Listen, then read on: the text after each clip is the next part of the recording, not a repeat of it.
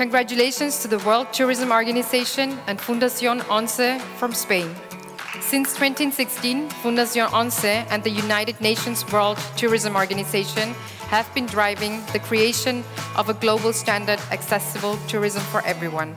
The standard will provide clear guidelines with specific recommendations and requirements for accessible tourism.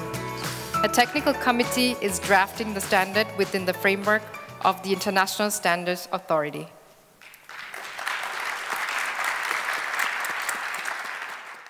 Hello, my name is José Luis Borao from Fundación ONCE Spain, and we are so happy to be awarded with our project of accessible tourism standard, and we are so proud to be again here in Vienna with in the Zero Project Conference, and we hope to be the next year and for many years away.